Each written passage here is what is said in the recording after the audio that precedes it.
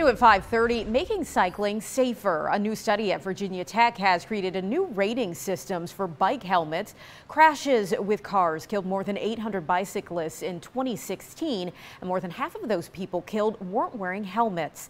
As 10 News reporter Allison Wickline explains, researchers are hoping that the ratings will make a difference. Researchers are looking at the way that different types of helmets will perform in more common bike crashes. Researchers at Virginia Tech are hitting these helmets hard.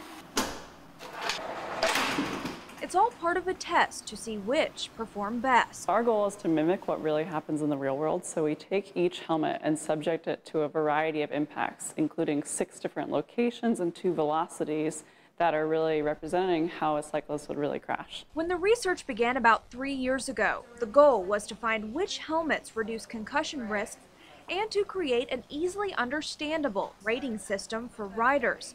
Researchers say while there are standards for helmets and their ability to prevent serious head injury, there is very little information on how helmets react to concussion level forces. It's exciting to have this information available to consumers. There's a real need for it. The first 30 helmets tested were all popular adult-sized models.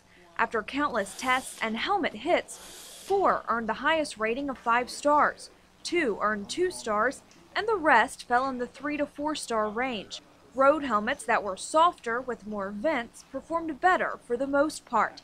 The more urban style helmets did not fare as well. Megan Bland conducted much of the research behind the new ratings. She says it's important that riders know exactly what they're getting when they take a helmet home.